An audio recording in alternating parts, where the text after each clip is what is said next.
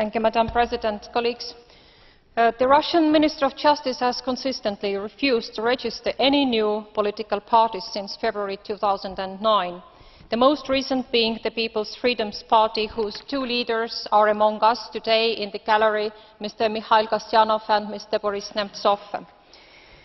Madam High Representative, the future of the EU-Russia strategic relations must be linked directly to the efforts to strengthen democracy, the rule of law and the respect for fundamental rights in Russia.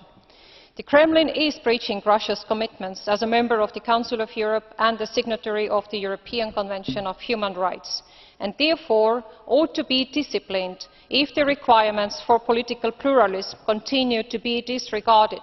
Moreover, as we know, the Russian authorities continue to press opposition. Like yesterday, the authorities issued 6 months exit for Mr. Boris Nemtsov, one of the leaders of the party Parnas.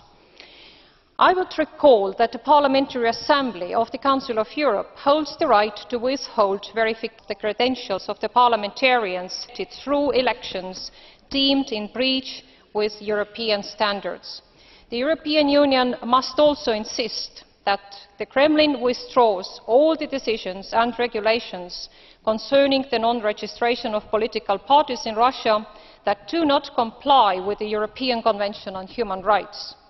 Putin has got until September to reconsider when the elections are announced, although we can see already now the tracks have been laid.